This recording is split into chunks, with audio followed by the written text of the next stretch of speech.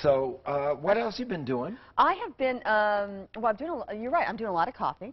Okay. And, you know, I teach at the Academy of Art University. Oh, what do you teach?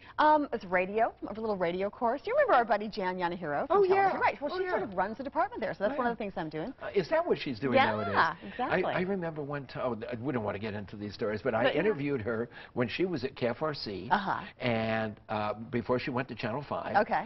And she was set up for an interview, and this is my fourth Malamute here, Axel. Yeah. And my first one, we're at Camp 101, which used to be down at Columbus in Washington, and I walk in the door, and I caught the dog's tail, and he released that anal gland thing or something. So I'm going into my office, and I'm walking in, and Jan is like, ooh, you know.